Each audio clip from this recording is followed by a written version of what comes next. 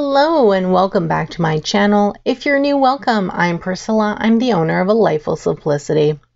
Today I'll be going through my top 10 Oracle decks from 2021. Now, if you saw my top 5 tarot deck video, which I'll link in the cards above, I talked about only my top 5 decks.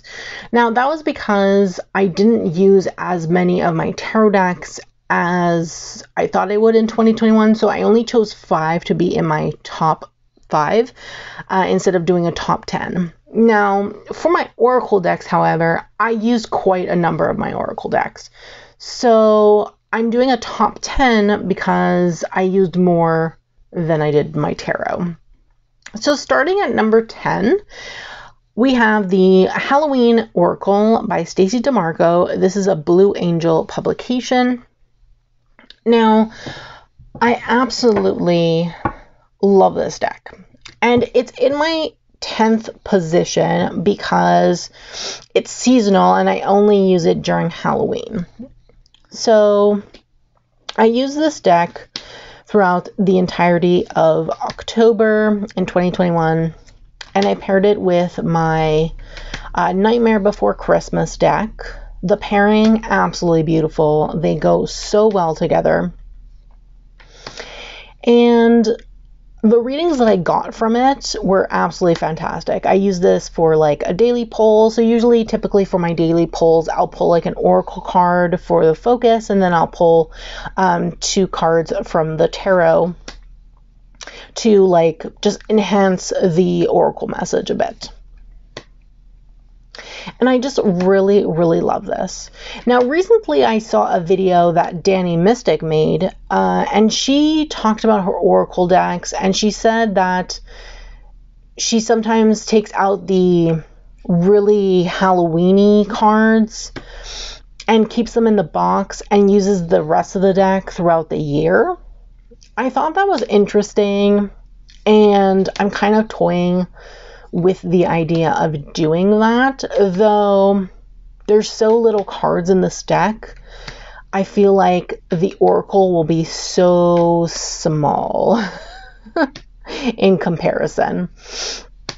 But I could do that starting more in the fall, maybe starting September. I could start using this deck and just leaving out some of the more Halloween-y type of Oracle cards and just focusing on the ones that are not so Halloween, like this, for example, and using it before October comes, and then using it during October with all the cards, and then maybe a little bit in the beginning of November. But I don't know. We'll see this year how it goes.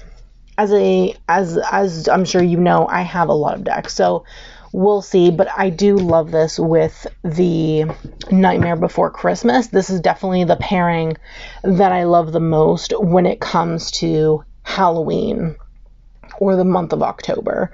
So that's why it's at the 10th position, because it's seasonal deck for me. But I still really love it. And also I use the other decks that are higher in the list way more throughout the year, obviously, because this is just 1 month of the year.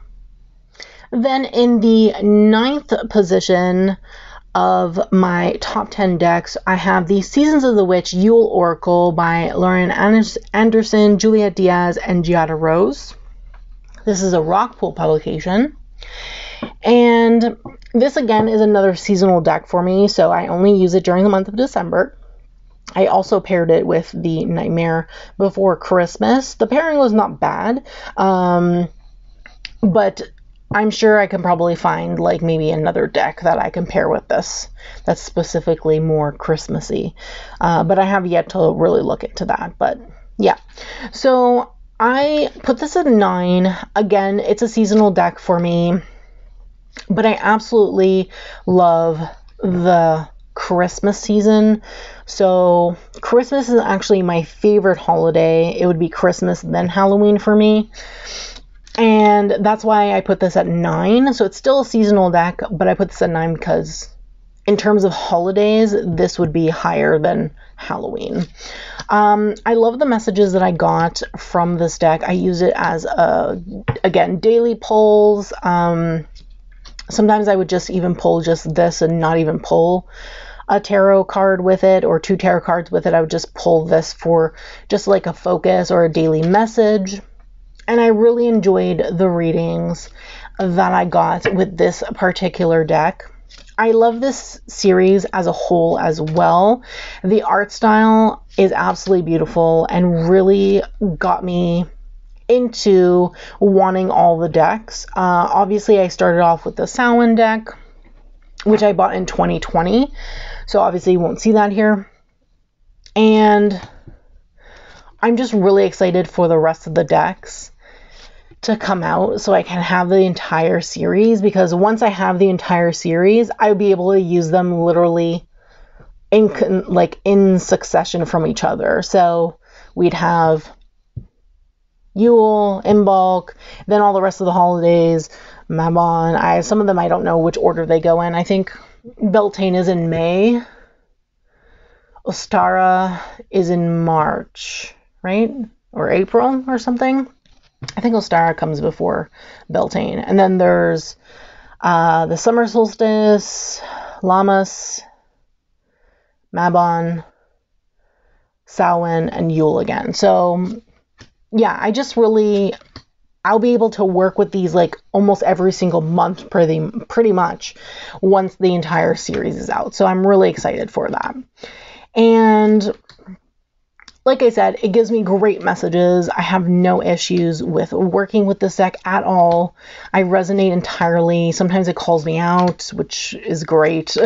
I really don't mind when my decks call me out. Like, sometimes I need someone to call me out on my shit. So I absolutely love this. This is a beautiful card, Darkest Hour.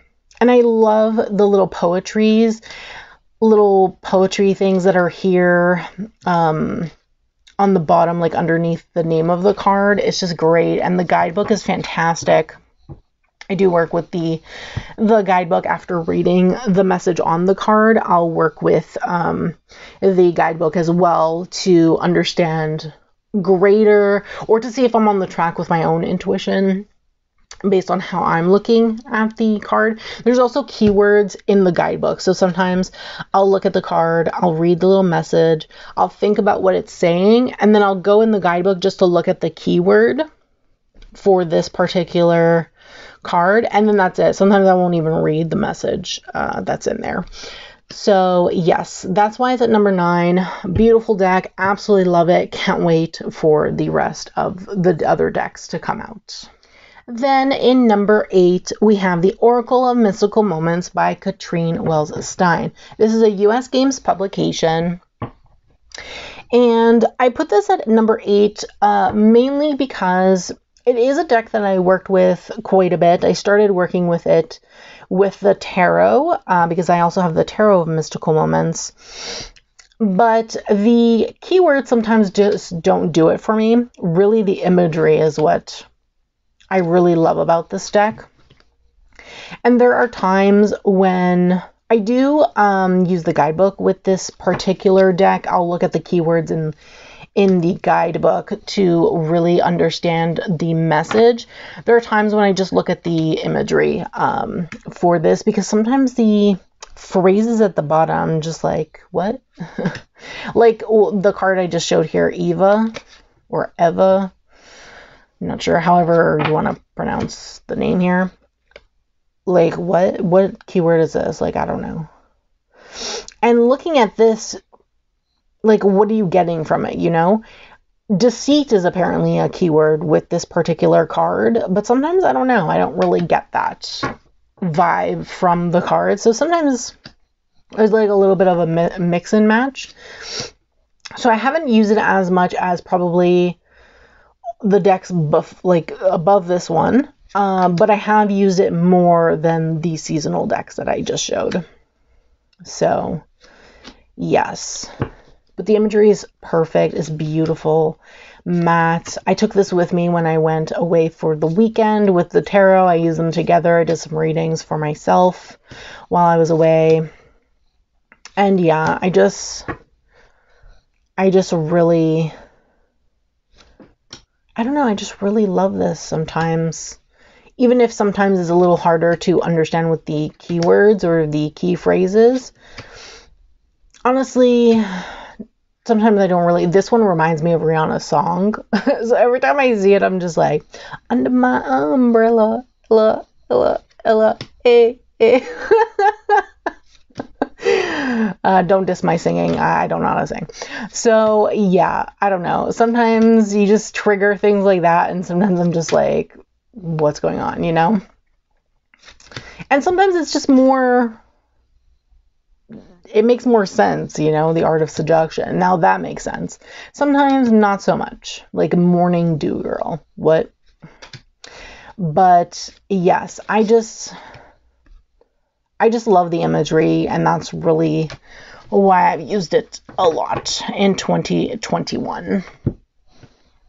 Then for number 7, we have the Sacred Creators Oracle. This is by Chris Ann. This is a Hay House publication. And I absolutely love this deck. So it's at number 7 because it's more of an affirmation type deck. And I use this a lot in 2021, really to set goals for myself, for journaling. There are prompts in the guidebook, like journal prompts that you can use. And I love this because it helped me a lot to like set goals for myself and create more and do more fun stuff for me.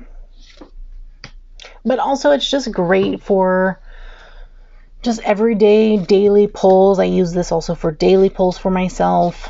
Sometimes I'll use it as an extra message with what's it called? With some of her other decks, like the Muse Tarot, for example, or like Light Seers. Sometimes I'll do that.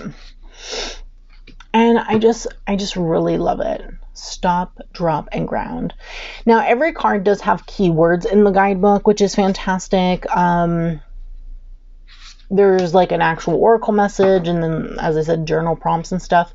I do have an unboxing of this if you'd like to check it out. I just love the simplicity of it and how fun it looks with the watercolor and everything. And I don't know, I just really, yeah, I just love it. I just love it so much. There's not really much else I can say other than it really helped me to shift my focus and really prepare some of the goals that I've set for myself for this year by using it. And I guess also it helped me also to make changes and to see different things, like different perspectives and stuff like that in terms of creating and creations. So yeah, like this card, for example, overthinking can spoil the magic. And it's true. And sometimes as creators, we get so caught up in creating for Instagram and trying to put ourselves out there, and we don't put enough effort into just creating for ourselves instead of creating for other people. And I find this deck really helped me to open up to that and to not just put so much pressure on myself to create for others. The stuff that I'm putting out is because I want to put it out and because I love what I'm creating. And that's really the point of creating things. And this deck really helped me to focus in on that kind of perspective. And I absolutely love it for that. It's great. So if you're the type of person who creates things or just you want a deck for affirmations, like this is great even if you're not a creator, honestly, and just doing stuff for you, like limitations inspire innovations. This could represent anything. It could represent your daily life. It could represent your job, for example, that you have, even if you're not creating stuff. It could be for anything. That's why I absolutely love this deck. So highly recommend that. That's why it's in the 7th position, because it's an affirmation, and the other decks I've used way more throughout the year. But this is a deck that I've used when I've needed it, and it changed me a lot. So highly recommend this. In the 6th position, I have the Self-Care Wisdom cards. This is by Cheryl Richardson and Joe Podmore. This is another Hay House publication. This is really just a beautiful self-care deck. I absolutely love it. It has an image, a keyword, and then the messages are on the back. And I just love this, you know, just a simple daily thing, or even just, you know, something to pull before you go to bed. It's very soft, very gentle, and I just love that about it. And it's in my 6th position. I got this towards, when was it, September? I think it came out in September, and I got it right after it came out, or right when it came out, I ordered it. And I used it the rest of the year for myself, just pulling some cards and just like reflecting on the cards that I pulled or shuffled out, and things to like focus on for myself. I got this card quite a bit. The calmer you are, the more time slows down, the easier it is to get everything done. And I think I got this a lot because it was Q4 and my job is crazy during Q4, so 4th quarter if people are not in business. So yeah, I just really love this, and it's a great deck to have if you need, you know, that extra push or that extra hug or whatever it is. Your thinking will either make you make your happiness or take your happiness. You choose. And that's very true, you know. It does. Then there's like priorities and self and shine. Like, it's so amazing. And I believe this was an indie deck, and Hay House picked it up as to create it as mass market, but I'm not sure. Let me know in the comments if I'm wrong about that, because I don't know. That's what I thought when I saw it. Like, I looked it up. When I found it on Amazon Canada, I remember Googling it, and then I found like a different version of it. I don't think it was a bootleg, but I think it was on her website. Anyway, I don't know. Let me know in the comments. Maybe I'm just making stuff up. I don't even know here. I love this time card. Like, it's so beautiful. So great. I'm actually planning to use this as a pairing next month in March with my Good Karma Tarot. I think they would pair beautifully together. So we shall see how that works out. Both of them are soft decks, so we shall see with the Good Karma. Though I haven't used it, so I don't know what kind of readings it gives. For all I know, it gives a very sassy reading, so we'll see how that goes. Then in the 5th position, I have the Queen of the Moon Oracle by Stacey DeMarco. So this is a Rockpool publication. It is entirely a moon deck. So I use this deck primarily to work with the moon. It has literally different, it has every phase of the moon in here. So it goes from like, you know, all the wanings, all the waxings, gibbous, crescent, things like that. And then we have like the new moon, the dark moon, the full moon, all that good stuff. And it goes through the whole entire cycle. So I love this to work with the moon that we're in. So I love like looking at the moon calendar. I have a few apps for moon calendars and stuff like that. It also has the monthly moons in here, which are associated with the full moon. So you can actually take out the full moon and then take out the named moon for that specific month and work with them together. That's typically how I do it. Of course, you can use this for oracle messages as well. Sometimes I do use this for just regular readings. And I just love what I have gotten from it. It's really great to focus on specific energies. during the moons, I try my best to do moon readings every month, like at least a new moon and a full moon reading. Sometimes it doesn't always happen, but because I'm busy or I just don't have time, or maybe I'm tired and just don't feel like focusing on moons and whatnot. I just want to relax, or doing a reading because I just want to relax. But I just really love this deck. The imagery is fantastic. I have my eye on a few other decks by her as well that are also Rockpool publications that I want to look into, like her element one, and she has, I think, an animal one as well. But I love the energy that I get from this particular deck when I use it, and I use it quite a bit, obviously, for moon work and whatnot. So yeah, I think it's great. I also have the Tarot by the Moon book, which is also, this is by Llewellyn.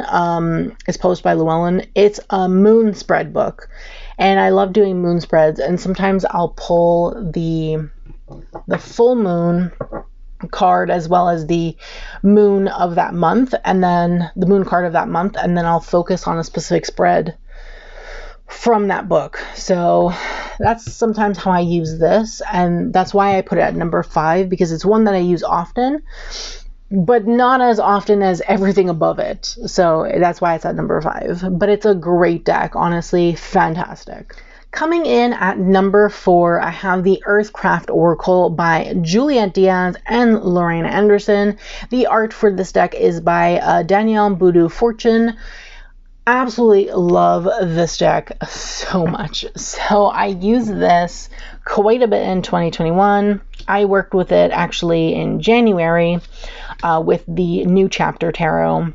So beautiful, really focuses on the earth, very earth-inspired energy, and the colors are just so beautiful. Honestly, this is a perfect spring-summer deck. And I worked with it last month specifically because I really wanted that kind of energy, that kind of energy in my life at the time. It does have, you know, more thought-provoking depth cards like Death and Thunderstorm. It's not all like positive. There's darkness even. So I really love that.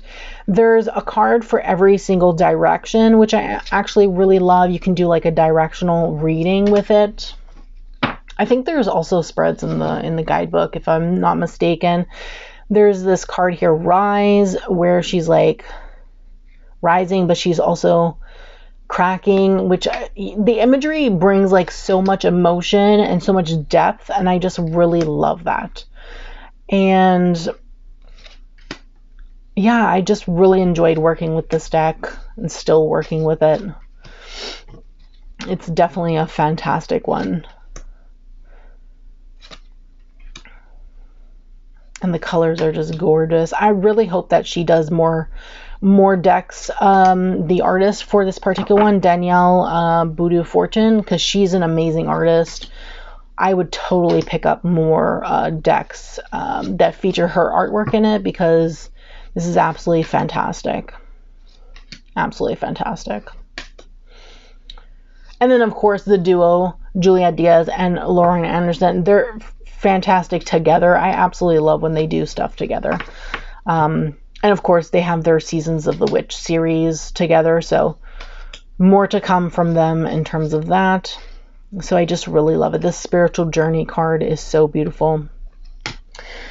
And the readings that I've gotten from it are pretty powerful, in my opinion. I do love this. I have used it as like daily pull, because I enjoy really using Oracle as like a daily message.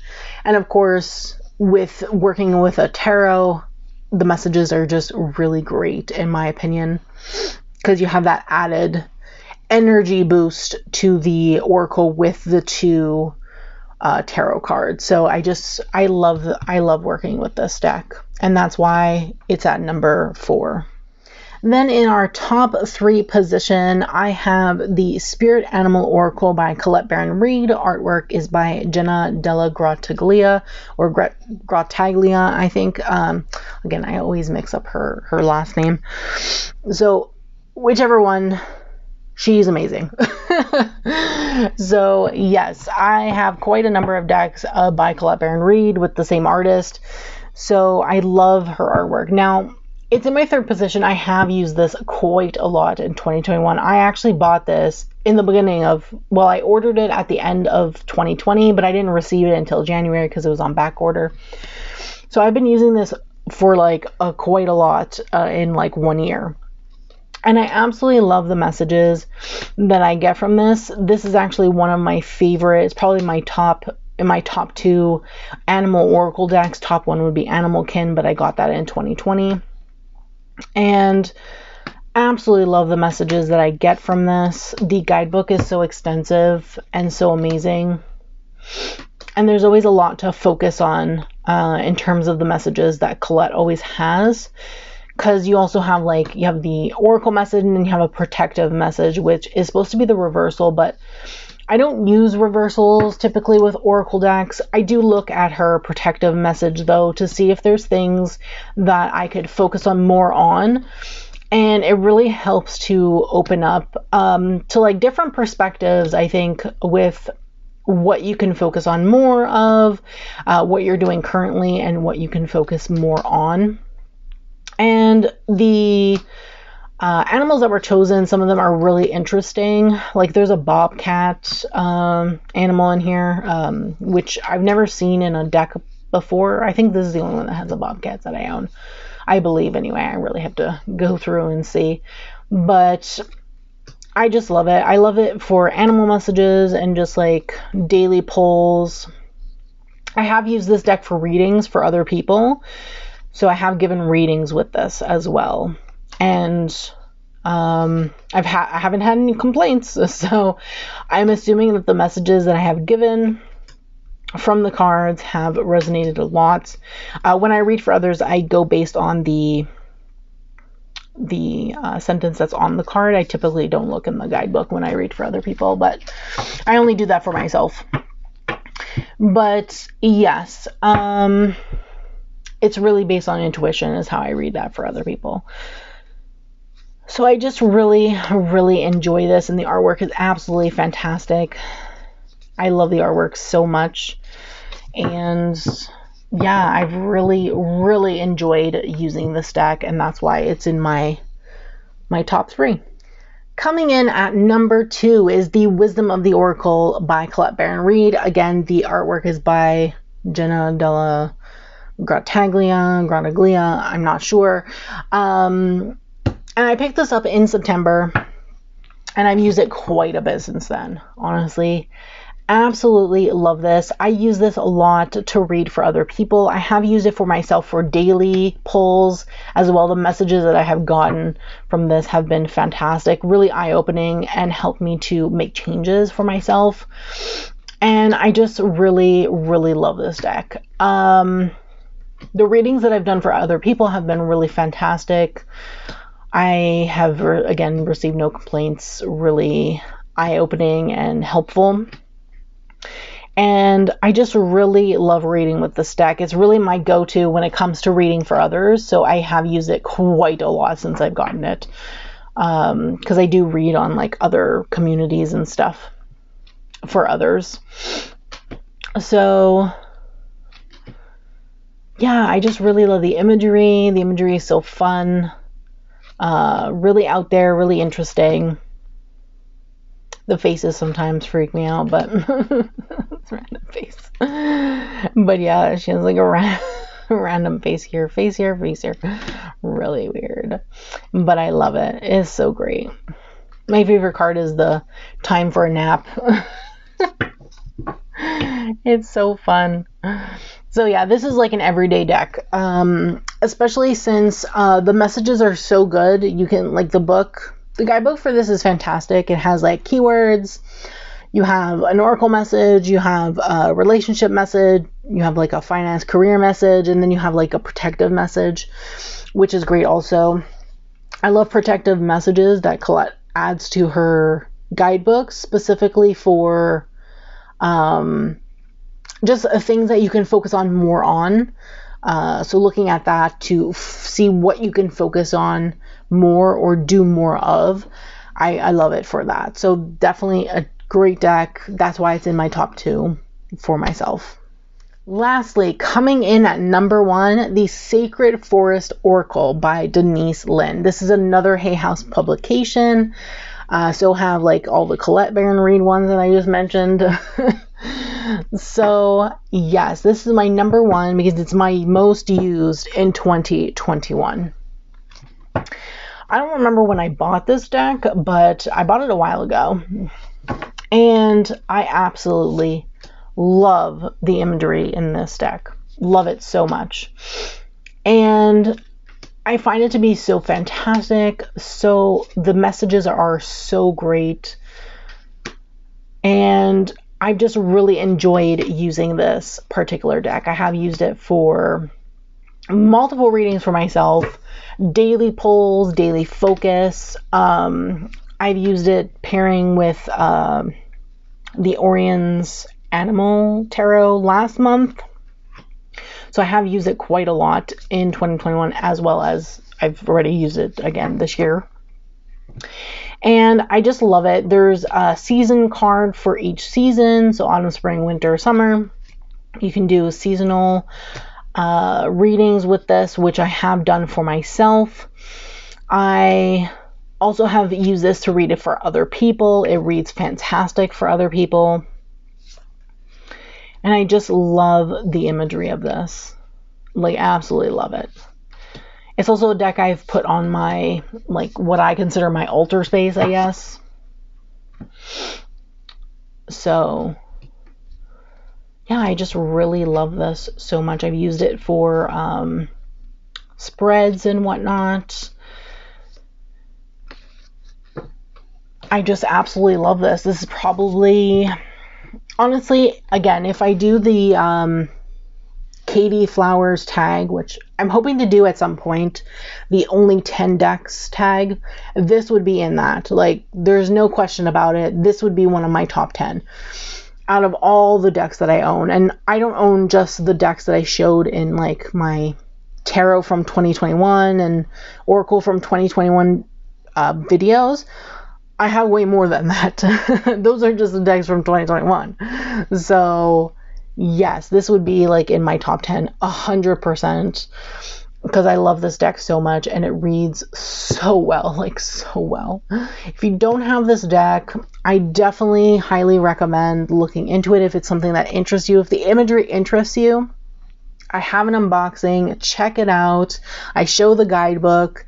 You can see how it's structured and everything. So definitely check that out, because this is definitely a great deck, I think, to have. And like, if you're interested in this kind of fairy tale, fantasy kind of imagery, because that's what it is. It's like fairy tale, fantasy kind of imagery. And it's like photo kind of realism type collage deck, which I don't mind. I actually don't mind decks like that, but it's so beautiful. Like showing pictures, not even focused. Yeah, so it's just really interesting. Definitely recommend. And I'm so happy to have it as my top 1. My top Oracle decks. So I do thank you so much for watching. This was my top 10 Oracle decks from 2021. I hope you enjoyed, and I hope that you stick with me for the rest of the content that I'll be putting out this year. Plus, there's always next year for all the decks that I buy in 2022, right? So, and I'm sure I'll buy quite a bit. Yeah, I have some great things coming that I'm really excited about. So definitely don't forget to subscribe, turn on that bell so you can be notified every time I post a brand new video.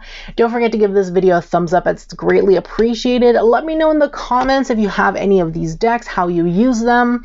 Let me know if any of these decks interest you. Like, would this be on your wish list? Are you planning to purchase? I'd love to hear what you think of these decks. Also, what did you buy, and what are your top 10 decks or top 5 or whatever Oracle decks from 2021? Let me know in the comments. I'd love to hear from you. I'm sure there's things that maybe I don't have and that I can add to my wish list. my growing wish list. But yes, thank you so much for watching, and I hope that you have a great day.